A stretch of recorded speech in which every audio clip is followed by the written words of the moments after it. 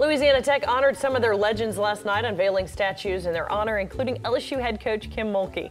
Mulkey was a star point guard for the Lady Techsters before joining the staff as an assistant.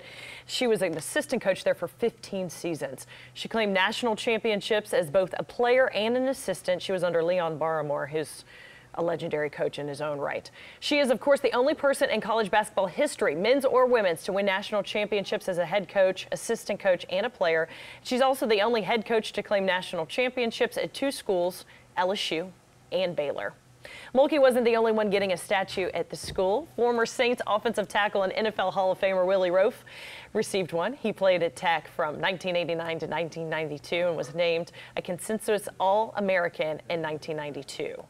So did Terry Bradshaw. He's probably one of the most legendary guys at Louisiana Tech. He graduated in 1970, owning virtually all of the school's passing records. He also led Tech to its first two bowl appearances in '68 and '69. And the mailman, NBA Hall of Famer Karl Malone, also receives a statue. He ranks in the top 10 all-time scorers at the school.